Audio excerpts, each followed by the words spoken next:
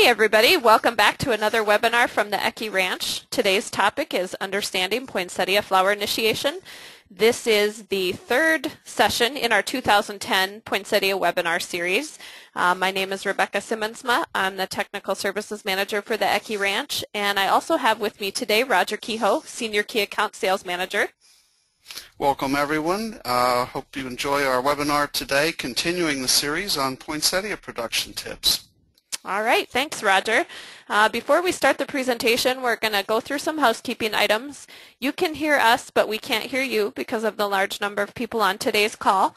We would like to encourage you to ask as many questions as you can think of during our session using the question and answer toolbar to the right of your screen. There's also a little like raise your hand function, and if you want to raise your hand, that just kind of gives me a heads up that you've asked a question, but I do check those frequently throughout the webinar, and we'll have some stopping points where we'll address as many questions as we possibly can.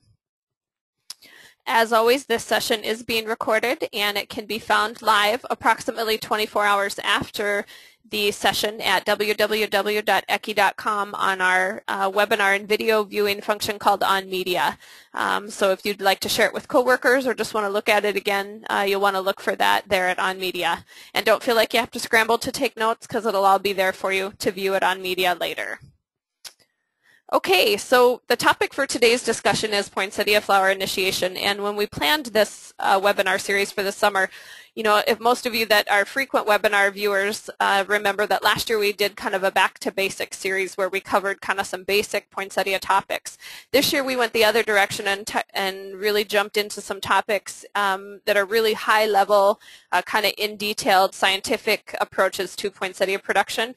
And we felt like poinsettia flower initiation, even for the most experienced grower, was probably a topic that isn't always understood the best. And so today's topic is flower initiation and the science behind flower initiation, and then we'll go through all those different factors that can affect when exactly the plants initiate, all those cultural things that you're doing like growth regulator applications and temperatures and photoperiod, etc., that can change what the plant is actually doing.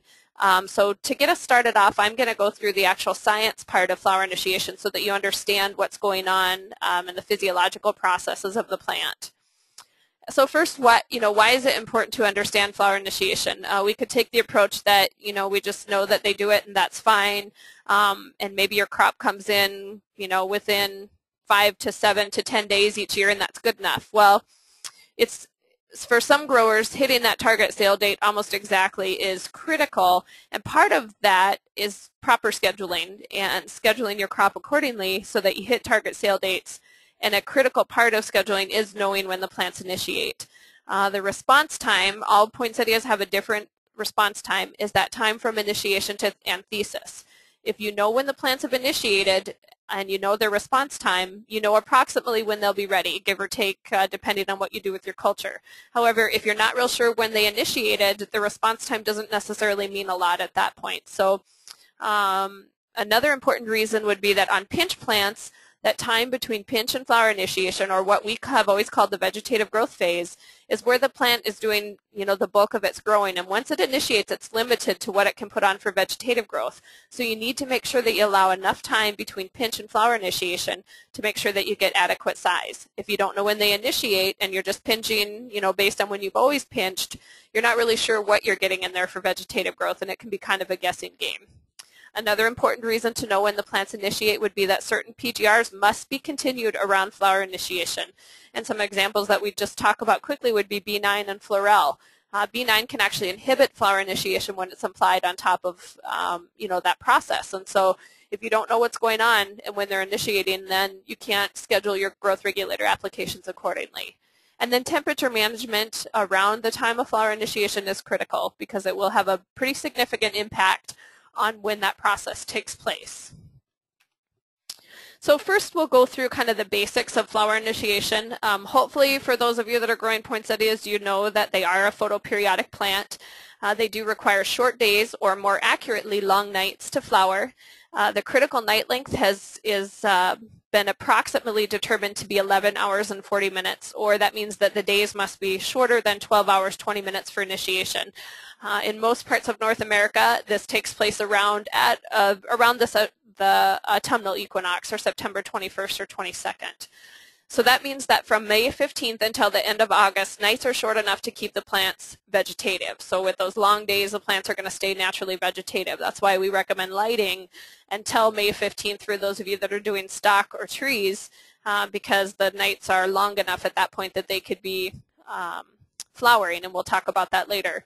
That means approximately September 25th, that means the nights are sufficiently long for most cultivars, or for your mid to late season cultivars, that they're going to be flowering. Your early season cultivars, however, do initiate a little bit earlier, which is September 15th. So now I just said that, until the end of October, or the end of August, and the plants can stay vegetative, and starting from the end of September on, they can be in flowering because the photoperiod is naturally what it needs to be. Well, that means that that period from about September 1st through the third week in September, or October 1st, is sort of a gray area. And what that means is that there's other factors, because the photoperiod is just close to what it needs to be, there's other factors that can influence when that plant actually initiates. And those factors would include things like temperatures, growth regulators, and plant health. And so we'll go through those different factors in detail later, and what you can do to manage those things to ensure that the plants initiate on time.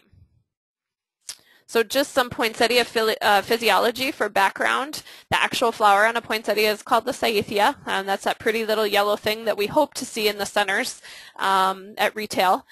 The cyathea produces stamens and pollen, followed by pistils, and then occasionally you will see ovaries produced. Those are typically something that you don't see in the greenhouse environment, just because that process takes a little bit longer. If you leave your plants over, for November and December, if you've got stuff that you're holding over through like December and January, it wouldn't be uncommon to see ovaries on the plant at that point. Sometimes the consumer would also see it as well. So the colorful bracts that we see are actually modified leaves. They're not actually, true leaves, and they're not part of the flower. The true bracts are located directly below the cyatheum in a whorl of 3, and those are the bracts that when they come out, they're already colored when they emerge. Transitional bracts appear on the stem below the bracts, and those are the ones that emerge green and transition to color. So in this picture here, you can see an example of both. Hopefully you can see my cursor, and down here, that's a transitional bract where it's transitioning to color now, and then these bracts that are coming out here are actually true bracts. So typically when you see the sign of first color, you're going to see that on transitional bracts first. Flower initiation, that's the first stage of flowering, and that's actually microscopic changes that occur in the merostem shoot tip beginning 5 to 7 days after the critical night length is reached.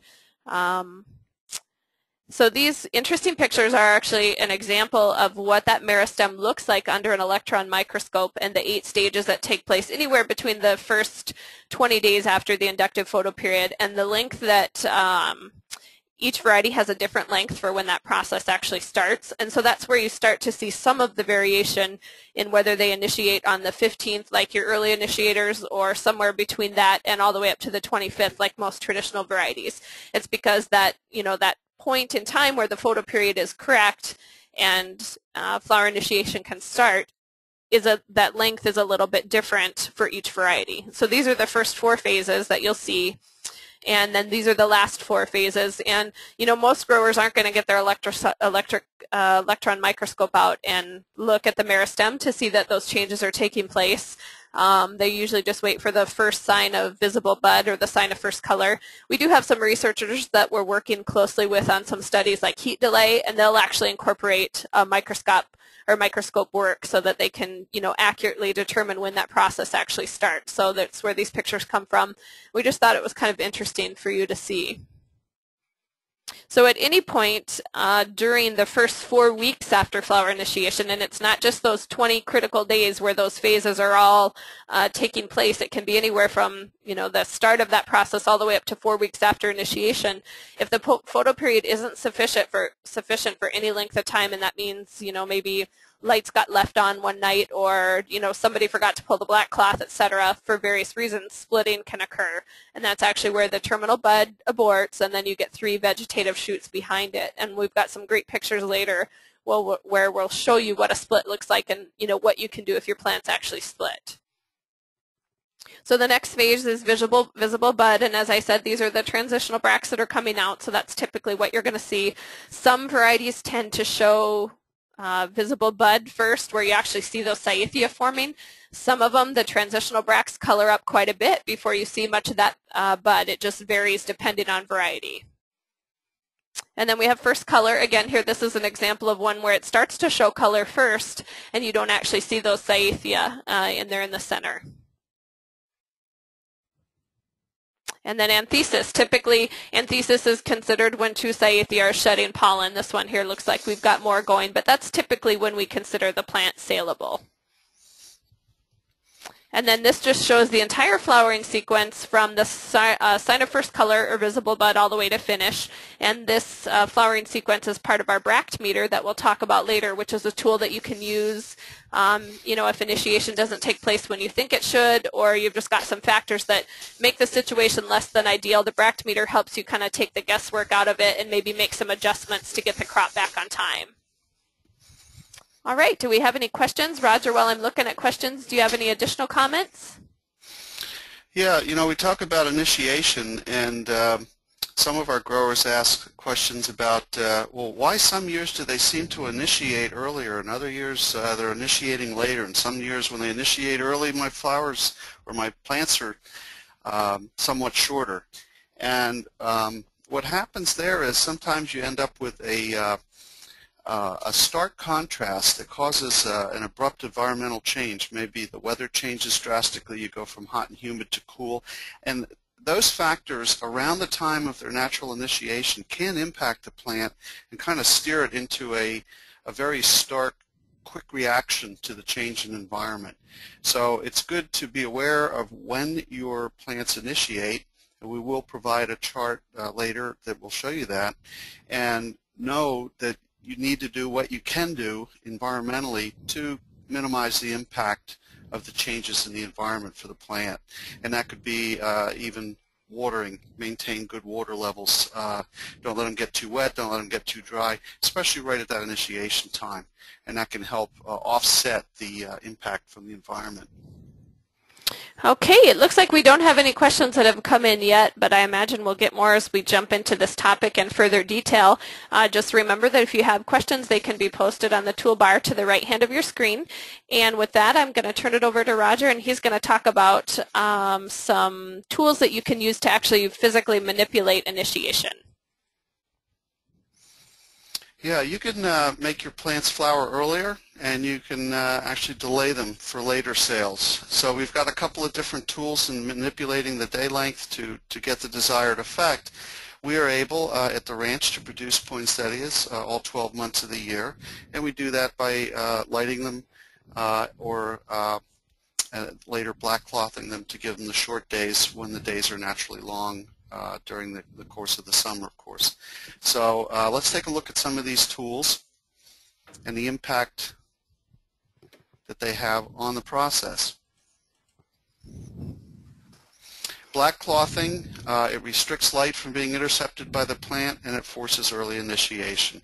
And just by giving the plant a 10-hour day or 14-hour night, a long night, that's all you need to do to get this effect. You need to pull the cloth.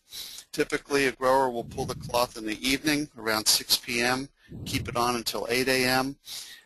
That way, you're still doing it the day before. You don't forget to get up and do it, at 3 a.m. or 4 a.m. And it's much easier. You also are at cooler temperatures at that time, rather than just trying to do all of your black cloth period in the morning, when if you have the cloth on after 10 o'clock, it gets too hot underneath it. So you got to watch for the heat buildup underneath the cloth, and that's just a good way to do it, is do some of it in the evening and then the rest of it in the early morning.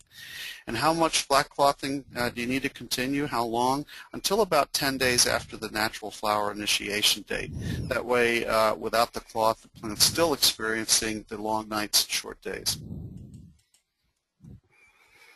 Light pollution, every year we get many calls and emails in technical services on the subject of, well, is it a problem? How much light is tolerable?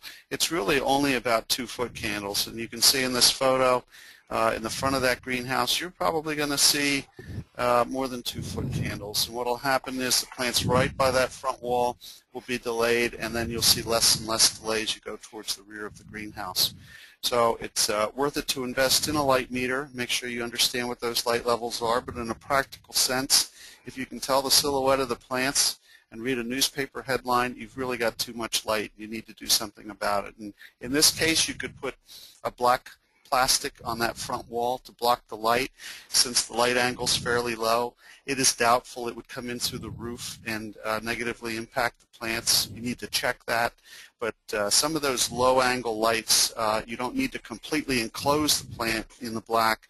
Just block the light source if it's in the distance, and that will keep your light levels plenty dark for good initiation.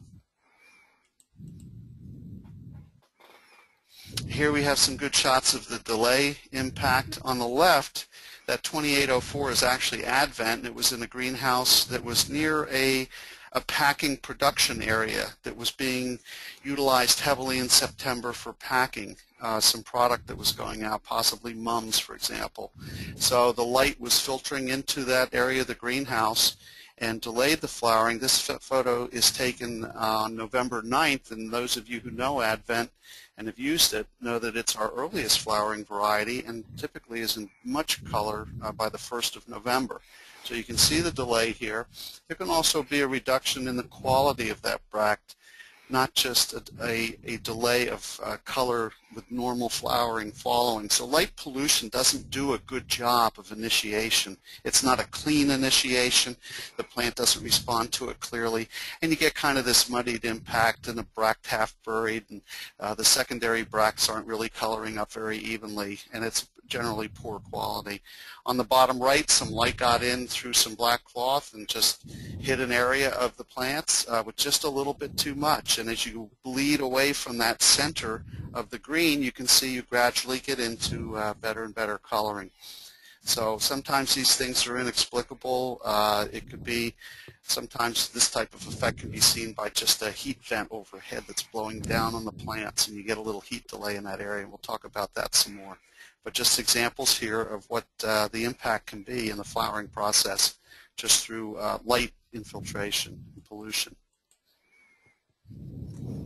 So where does it come from? It could be security lights, street lights, frequent traffic on nearby roads, the headlights from the cars if it's heavy enough, especially maybe if you're at the bend in the road and the lights are just pouring into the greenhouse too much for much of the evening especially. Sports complexes, full moon generally isn't really a problem, but given that plus maybe some of these other impacts, they're additive and you can run into trouble. So if in doubt, better to be safe and put some black cloth up there to protect them. 7-week cultivars, you should black cloth for about 6 weeks, and your 8-week cultivars, black cloth for about 7 weeks. Splitting, especially during your flowering period, is really annoying because it distorts the flowers. We do have some good photos of that coming up. Black clothing is stopped too early. The plants may revert to a vegetative state. Remember I said wait 10 days after the natural initiation date to stop black clothing. The plant gets a mixed signal. It kind of starts to initiate and then it aborts the initiation, goes back to vegetative, then it eventually sets the bud up, and you get these 3 prongs that come out of tip growth, and it tends to all bloom, but it opens up the centers and makes it an unattractive cyathea presentation. So for those of you that grow trees, maybe you see splitting in May and some of those early plants, that goes to vegetative growth. Those shoots can get to be very long and they're bothersome. This is a little different. Under the flowering timing in the fall, the split tends to just create an open center in the bract, and kind of a poor presentation, as we'll see in the next shot here. Up there on the left, you can see that opening up. Then you get kind of all these little small primary bracts, and the secondaries are down underneath and poorly colored. And on the bottom right, that photo, you can see where they're just kind of bunched up and coming in at different angles and not very attractive at all. Not totally unmarketable, kind of makes it look like a semi-double or something, but certainly not what we want. It's not the desired result.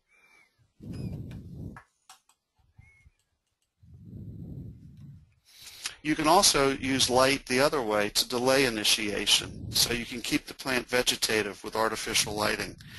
You can use night interruption lighting to do this, or you can do day length extension. We'll talk about these. But generally you could take a variety like Freedom and light it and delay the flowering, so that instead of flowering on November 20th, you might want it to flower December 1st. Some varieties are not too good to do that with. Others works very well. In general, we don't recommend taking an extremely early variety like Advent and trying to light it for a December 10th flowering. You're better off to use a variety that's closer to that natural timing that you're trying to achieve. So lights should provide 10-foot candles for a clear message to stay vegetative at plant height, and that's really important. Watch that light level. Certainly if you're doing a lighting or a black cloth program, if you've got baskets or tall or short plants, trees versus 4-inch, you need to be really careful to make sure that what you're delivering is at the plant height, right at the tip and the growing area of the plant to receive that message clearly and correctly. Night interruption lighting can run from 10 p.m. to 2 a.m. Same thing you would do for a chrysanthemum crop.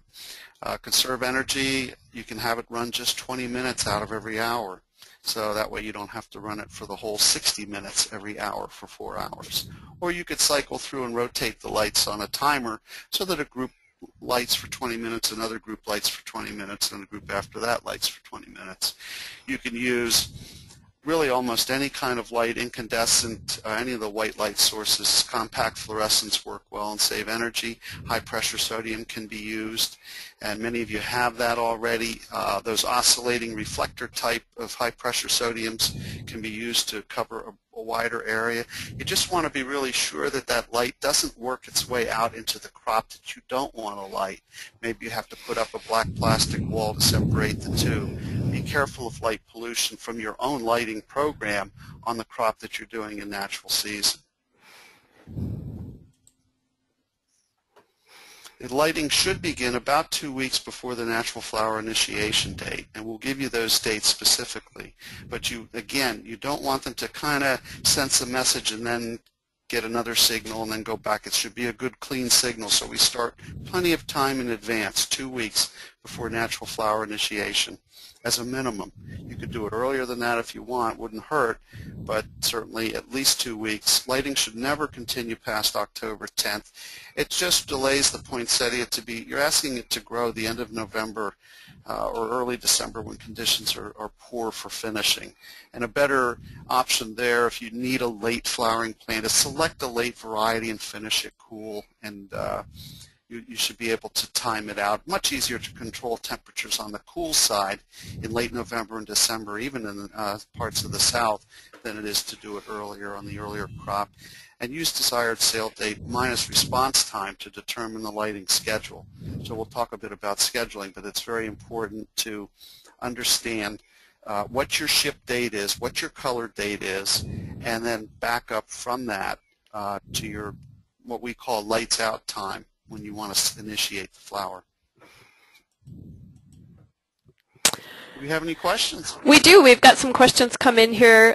We mentioned, or you mentioned, Roger, that lighting should never continue past October 10th, and the importance of choosing varieties that are appropriate to the, the sale date that you're working with. But, what if you really like the attributes of a variety like Advent, say, for example, that has a shorter response time?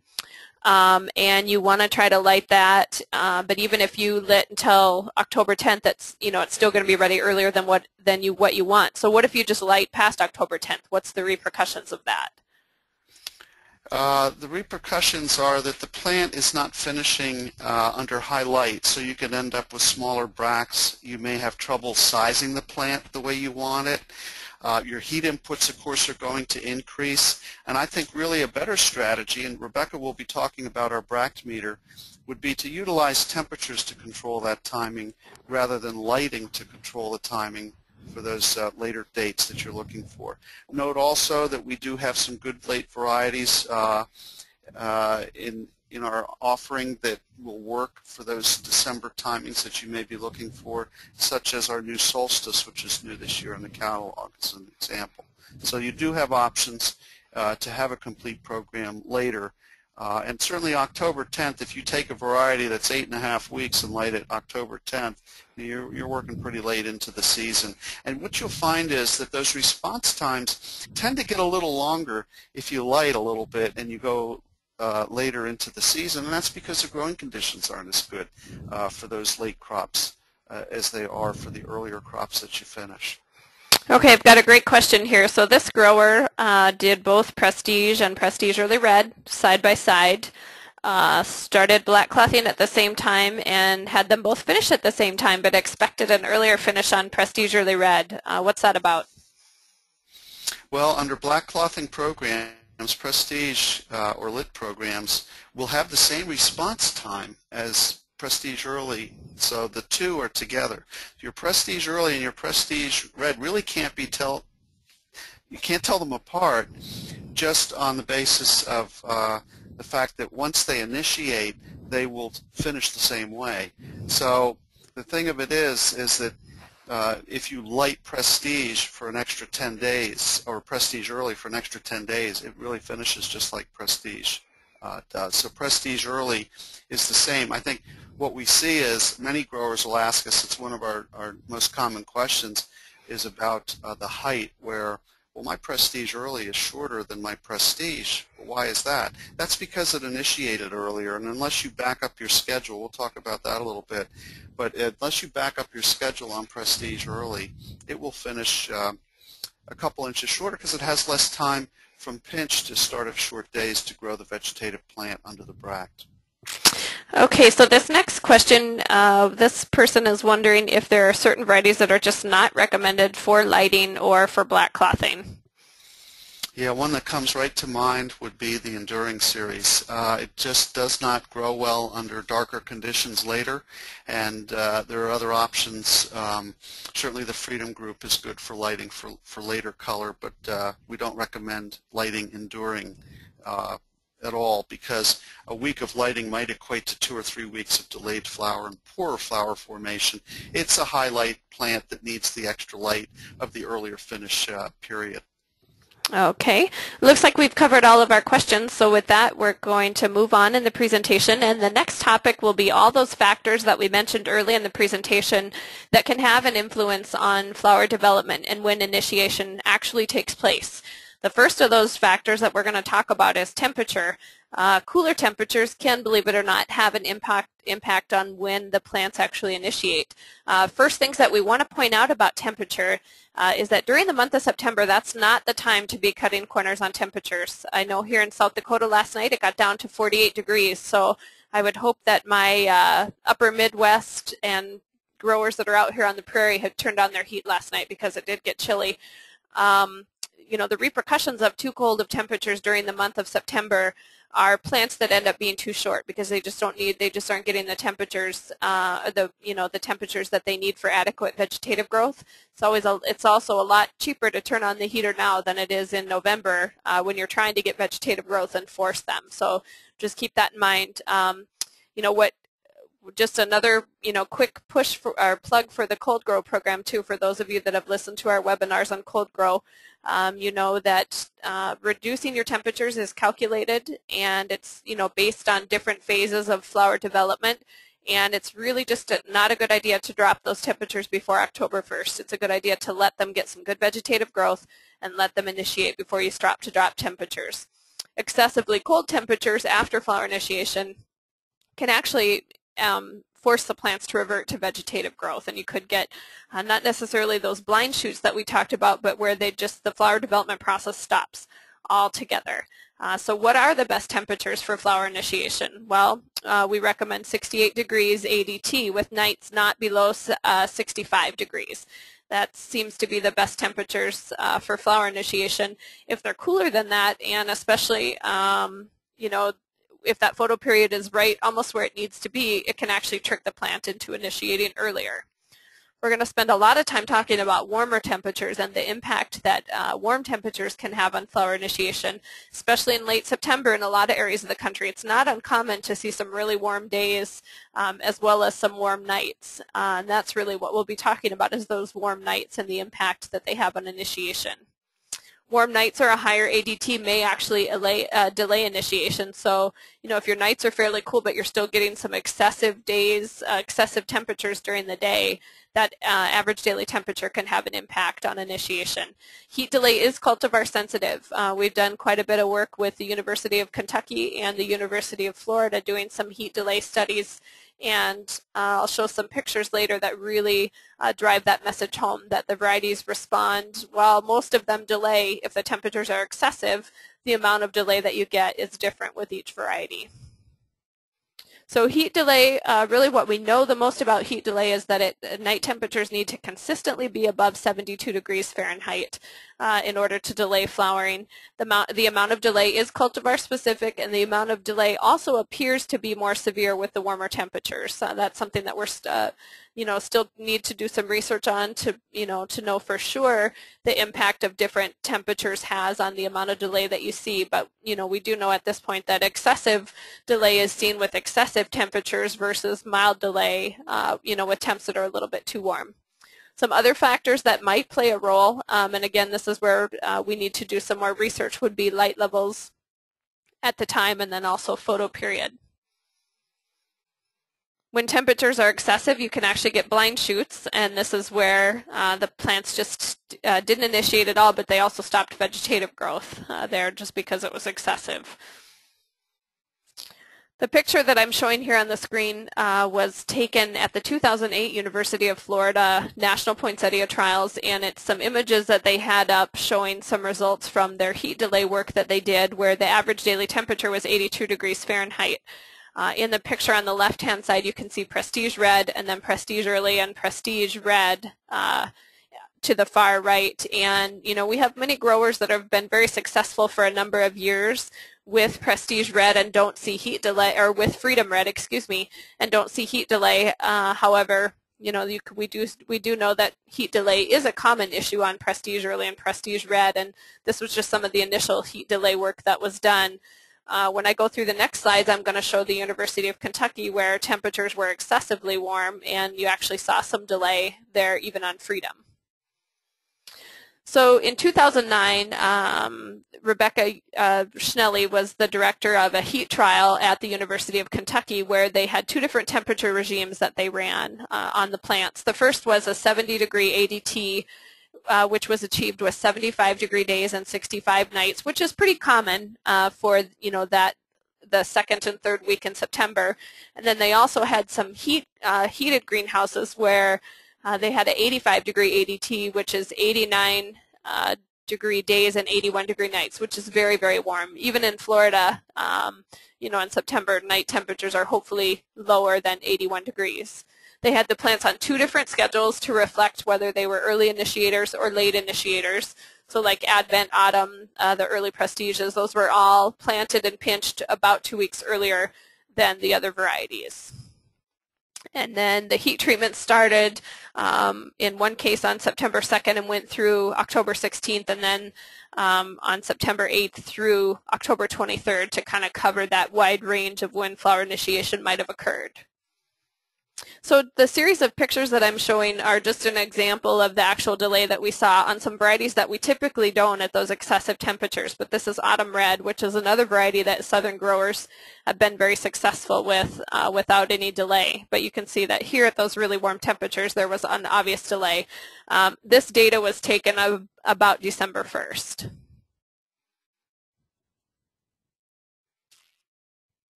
You can see here this is Freedom Red as well, quite a bit of delay on the Freedom as well. And the plants that were grown at the regular ADT are probably even past their prime because they've been in the greenhouse and matured for a couple weeks, where the plants that were delayed still have quite a bit to go. You can see that also the repercussions of those excessive temperatures. The plants that were grown at the warm temperatures are obviously a lot larger, a lot more stretched, probably some excessive leaf size. And so in addition to the repercussions of delaying initiation, you can also have an impact on vegetative growth. This is Prestige early. You can see there's some obvious delay there, and then the same thing that we see on Prestige.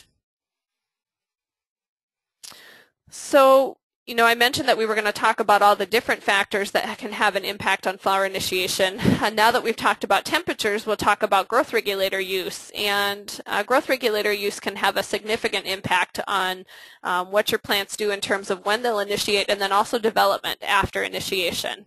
Plants are more responsive to growth regulator applications while they're initiating. So a typical rate that might seem normal in late August, July and late August is probably going to be more than what's needed around the time of initiation because the plants are more responsive.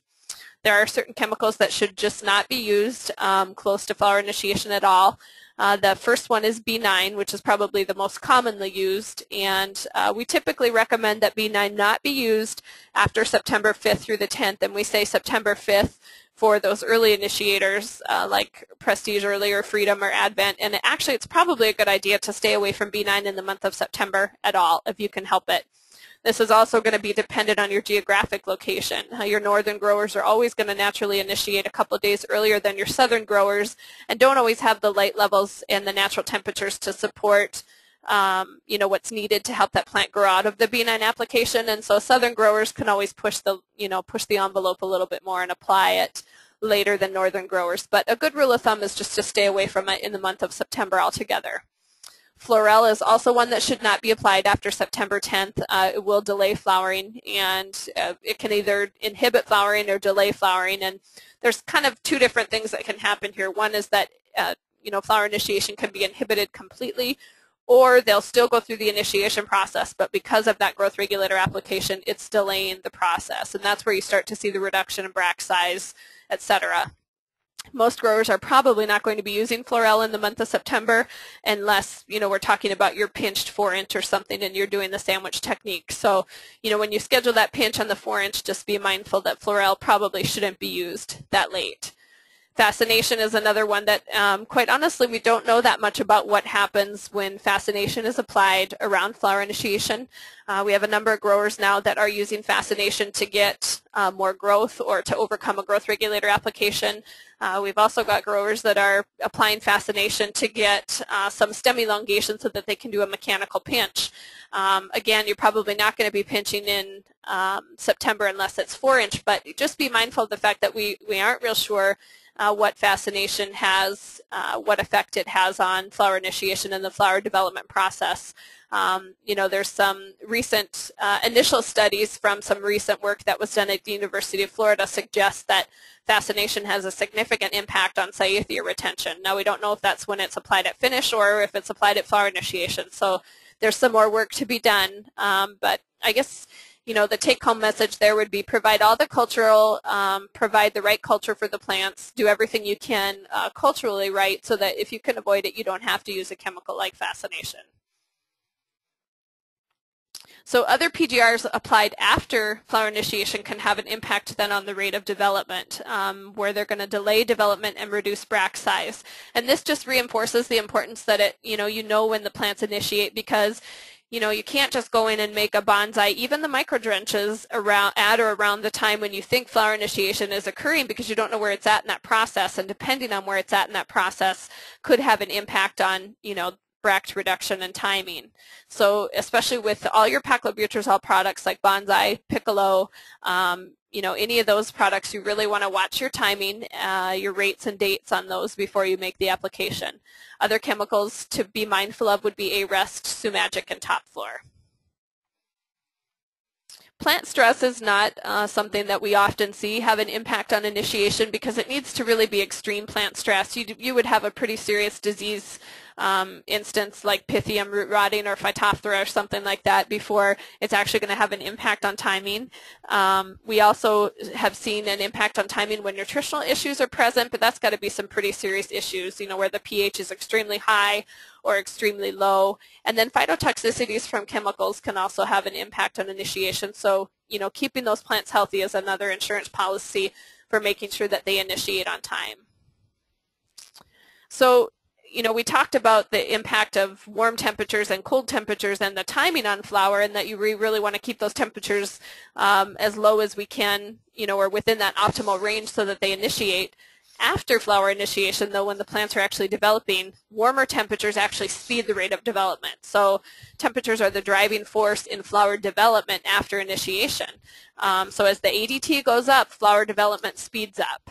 But faster isn't always better. So that's again where we would talk about the bractometer and using your temperatures to really program the crop so that you get the best quality with really warm forcing temperatures. If you find yourself behind and then you have to warm your temperatures up, you're going to get floppy bracts that are faded with those warmer temperatures. Things that would delay development after initiation would include that initiation was delayed, if the lights got left on, something like that, and then, or maybe possibly a late growth regulator application. You applied B9 too late and it delayed initiation. Light pollution is going to delay development. As Roger talked about, sometimes the plants will actually initiate and the signals aren't clear, so it takes the process longer and it's not good initiation, but that the plants actually continue to develop, it's just delayed. Plant stress, as I mentioned, severe plant stress, and then low temperatures are also going to have an impact on delayed flower development. So here's that bractometer that hopefully everybody's seen, and hopefully you've used it in your greenhouse in your own situations. So what if initiation's off? What if the lights got left on for an extra week and we didn't realize it? What if the black cloth, what if black cloth didn't get pulled? This does give you the tool to change the rate of flower development based on temperatures. So if you don't have an Ecke bractometer, be sure to let me know and I can get you one. You can also find it online at ecke.com, but it really is a great tool to help you program the rate of flower development. And then, just a little tip here, if initiation is unclear and it was off and you're not sure what's happened, be really mindful of your late growth regulator applications. Try to use your negative diff if at all possible and cultural techniques to reduce the growth regulate, or to reduce the growth rate rather than use growth regulator applications if you can at all help it, or keep those rates low, because if initiation was delayed, everything's just going to be pushed back farther. All right, any comments, Roger, while I'm looking through questions? Yeah, just one in a very practical sense. I know many of you still hang some poinsettias up in the air, either in baskets, or maybe you're hanging your 3 plants, or even 2s, maybe even some 6s. But it's warm up there, and if you think about it, you really don't want to be hanging those if your heat's running too early.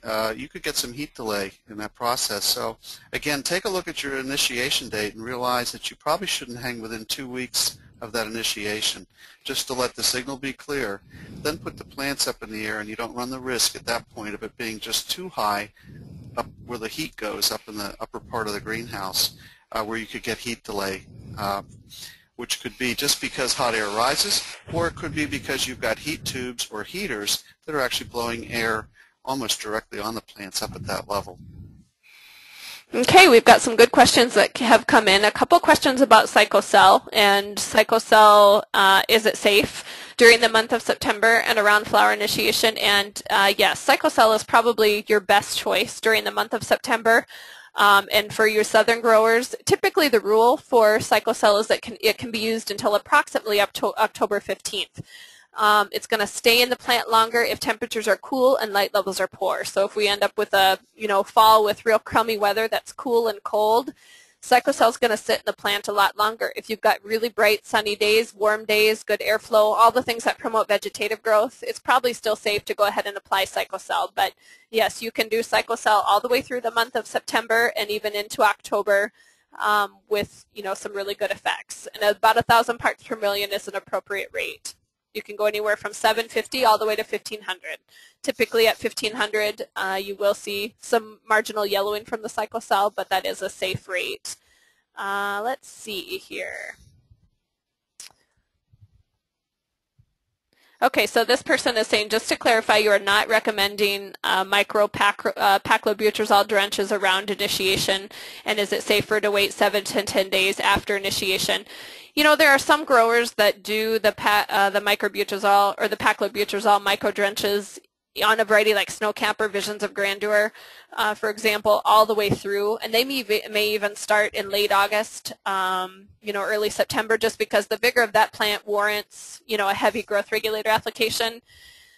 We don't We don't know for sure, what the impact that will have on flower initiation. We know that it still takes place because there's growers that do it. It just might have an impact on timing and possibly bract expansion. So if experience has taught you that your plants finish, within a reasonable amount of time and when you need them to, and you've used those micro drenches, then, go ahead and keep doing it. But just really be mindful of the variety as well, because, the response is going to be different on each variety. Let's see. That's a good question. And certainly as you go deep into the south, the tolerances to these growth regulators is much greater than it is when you're up north of the Carolinas, for example.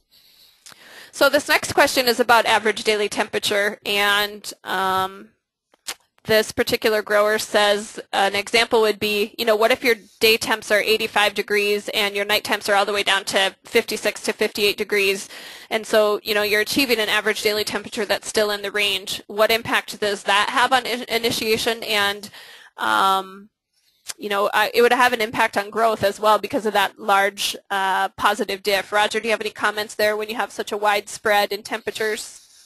No, we believe most of the impact comes from those night temperatures, and certainly if you're cool, that's okay. But 58 is cooler than I would want in September on my poinsettia crops. So, as Rebecca mentioned, up in the prairie, you've got to think about maybe putting some heat on.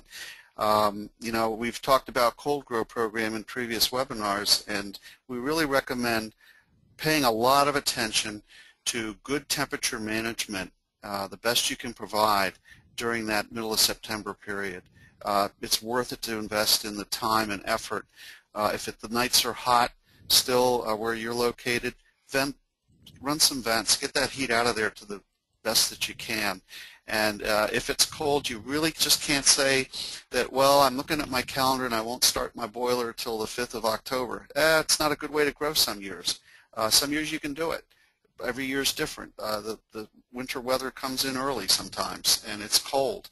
And certainly the 48 degrees in the prairie last night is just too cold for a poinsettia. We don't recommend, because again, you're just providing a blurred signal to the plant. So be careful and keep it as close as you can. If your days are 85, I still wouldn't want to go below 65 at night on those plants for the initiation period. Okay, we've got one more question before we turn it back over to Roger, and just a quick answer to this one because it's a good plug for a webinar that we'll be having in a few weeks about growth regulating. And this grower has a question about what's a micro drench, because I've mentioned that a couple times. Micro drenches are like bonsai drenches at a really low rate, like 0.1 to 0.2 parts per million, and they're applied at a time early in flower development when typically in years past we didn't recommend any growth regulating at all because of the impact that it had on bract expansion. But microdrenching is a new technique that's been successfully used for a couple years now, 3 or 4 years with a lot of growers, and there is a lot of information on board, our Tech Help Bulletin board, about microdrenches, and as well towards the end of September we will be having a webinar about all the growth regulating aspects of poinsettias. So with that, we'll go ahead and go back to Roger, who's going to talk with us about scheduling. Okay, scheduling based on the initiation. Varieties that initiate early should be planted and pinched early because of early initiation dates. And I mentioned earlier the difference between Prestige Early Red and Prestige Red, that you need to plant earlier, pinch earlier, because the Prestige Early initiates earlier if you want to get the same height out of the plant that you do a Prestige. It stands to reason that you just need that vegetative time from pinch to start of short days to provide enough time for good growth and good height development, enough leaves under the bract. Pinching too close to initiation results in shorter vegetative growth phase and short plants. Maybe that's a good way to grow a 4-inch pot or a 3-inch pot, but if you're doing 6-inch, oftentimes you're better off, even if you're a little late with your pinch, you're a little late in production against the schedule you originally planned, maybe just late for a period of time to give yourself that enough time between pinch and initiation to build a nice plant under the bract.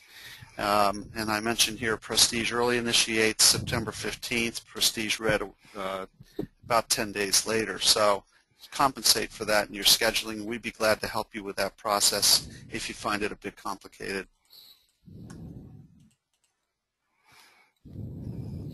And we do have templates available from technical services and online for production scheduling. You want to, choose the right size pot, know what your finished height is up ahead of production, and schedule everything to allow proper time to grow the plant as you need to. Pick the right cultivars based on those ship dates and the type of color, of course, and form of plant that you want. We have, over 80 plants available, different varieties, and there's plenty to choose from to fit the slots that you want to fill for your customers. Here's a scheduling worksheet indicating vegetative growth requirements.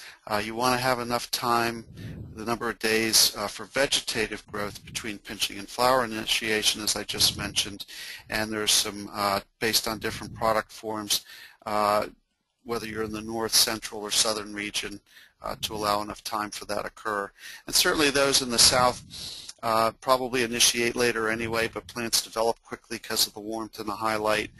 You growers that are up in the north, you know your schedules pretty well probably from experience, and you know that you need to give them time, and that time up front is critical because that's when the weather conditions are best. They only deteriorate later. It's hard to catch up with a poinsettia crop at the end of production.